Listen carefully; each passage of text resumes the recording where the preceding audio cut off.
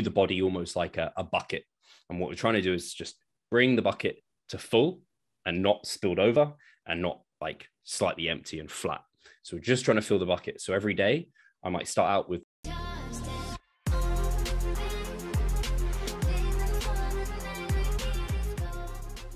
actually look, if we want to get shredded and step on stage or do a photo shoot and look good at that moment of time, we all do a peak week, right?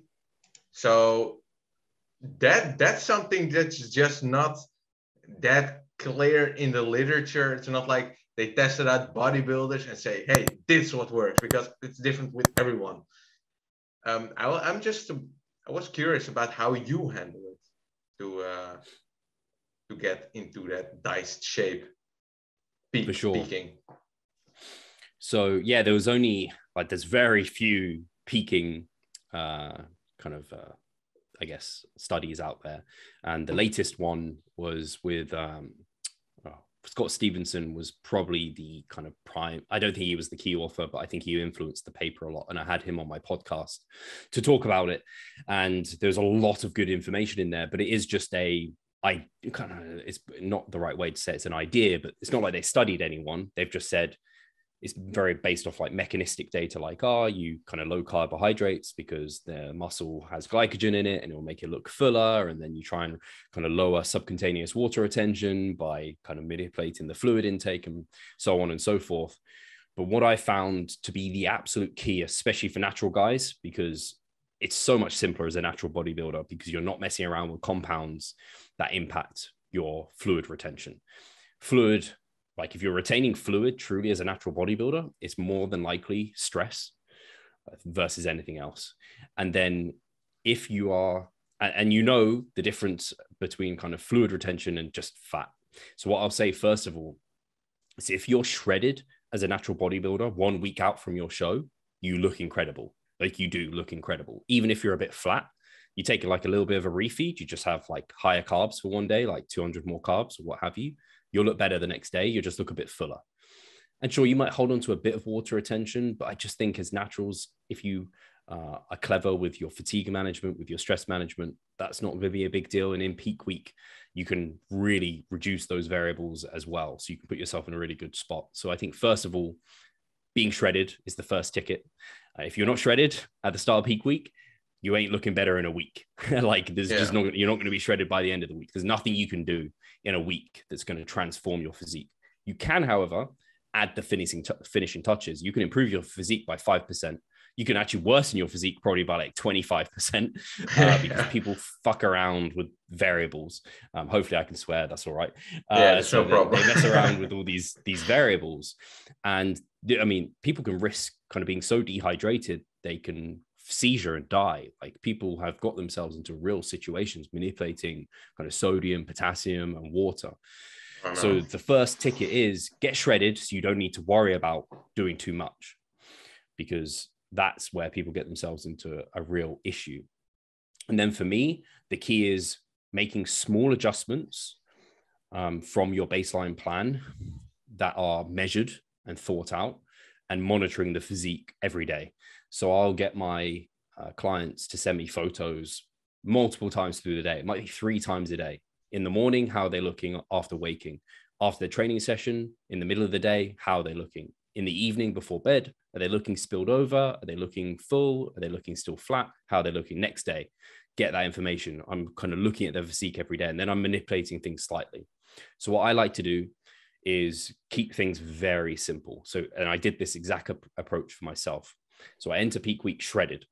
And what I do with training is essentially taper off. So I kind of deload to reduce fatigue and stress. I do not want muscular soreness or damage, because that's going to blunt your ability to uptake carbohydrates and store glycogen. And it's also not going to be good for posing on stage. We're not trying to build muscle. We're not trying to retain muscle during this week. Well, we are retaining muscle, but it's not a thought. You're just trying to reduce stress via deloading. So I'll deload my training, might taper off cardio or taper off steps. Potentially, if you have a high step count or a lot of cardio, you're retaining fluid because of just the stress you're putting through your legs. So you might taper those off a little bit. For me, that was, sorry to interrupt you, but it's just funny. I have to mention it.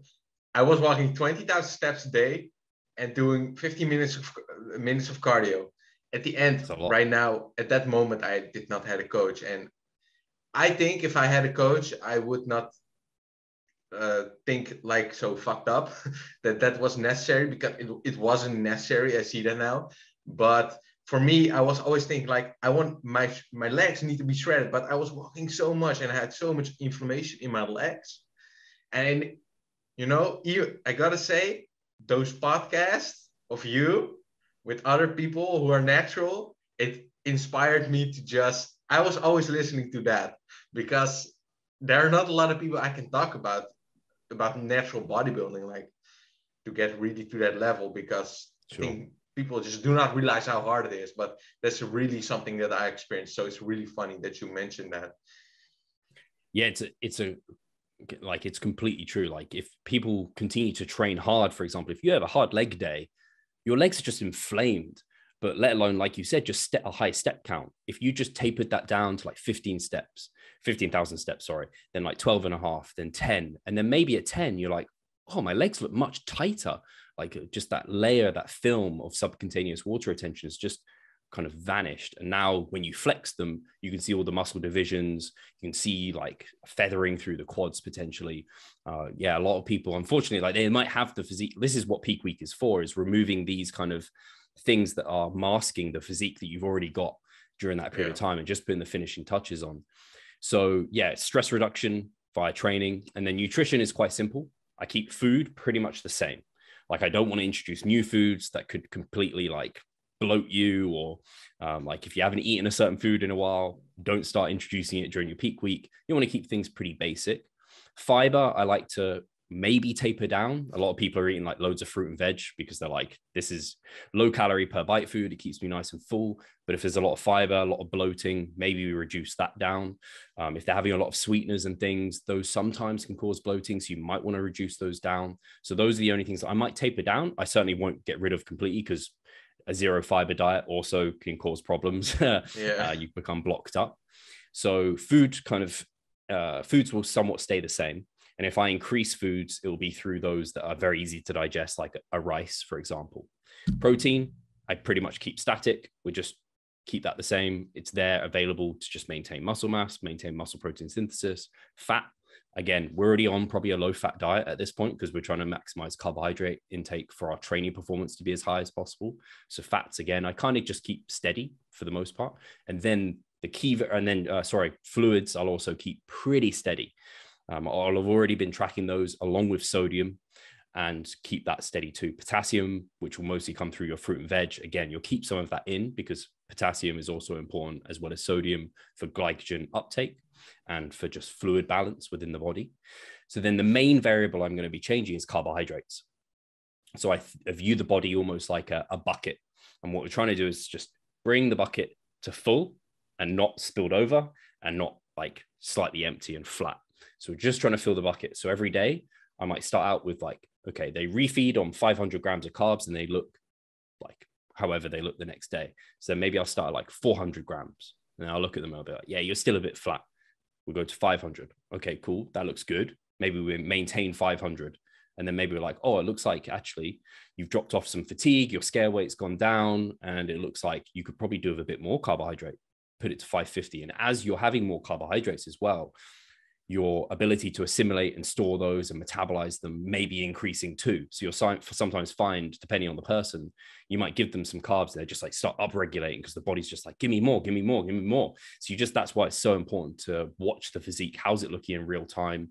And just keep monitoring it and slowly adjusting things up. So for me, I would start some of my peak weeks on like 400 grams of carbs. And by the end of it, I was on like 700, 800 grams of carbohydrates, as we just linearly load carbohydrates up and up and up. And I'd just be looking like ridiculously full and crisp.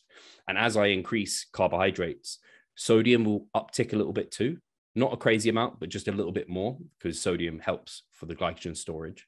Yeah. And then fluids will also increase along with that too, but nothing crazy, just like nice small adjustments. And if we kind of overspill one day, it's easy. We know what did it, carbohydrates. We haven't been messing around with tons of variables. So we're not sure what did that to our look. we move carbohydrates up. We just need to move them down. So then that Yeah. tightens them back up as they burn through those. Often I see people carving up without water. What's your opinion on that? Because I think it just doesn't work. That's what I have seen so far, and it kind of makes sense in my eyes. But what did you see that a lot as well, or? It seems to be less practiced in natural bodybuilding now, as people are starting to learn that that doesn't make sense. Because essentially, when you're trying to store glycogen, every gram of glycogen is stored with 3 to 4 grams of water. So if you're not consuming water, you're not going to be able to store the glycogen. And so you'll continue to just look flat, and that's not a good thing. So you need to keep the fluid there. And you can also get into trouble by being dehydrated. Like you think of dehydration, you think of like a sponge. A dehydrated thing is just like I don't know, it's just shriveled. It's not a good look. You want nice, full, plump muscles. And that's like, you think about like a dry chicken breast, like you just dry it out, it just all shrivels up and it's horrible. Whereas you think of like poach a chicken breast or something, it becomes nice and plump and full. It's a muscle. So yeah, carving up without fluids for natural bodybuilders does not make sense to me at all. Maybe some people find tapering their fluids a little bit makes them tighten up. They dry out a little bit. They have less subcutaneous water retention, but not drinking at all. Yeah, that's a no bueno for me. All right. Interesting. This is, I also wanted to talk about this. This is a clip for itself.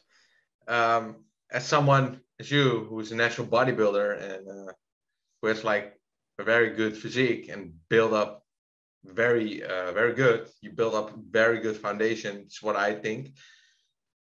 What is your opinion on main gaining?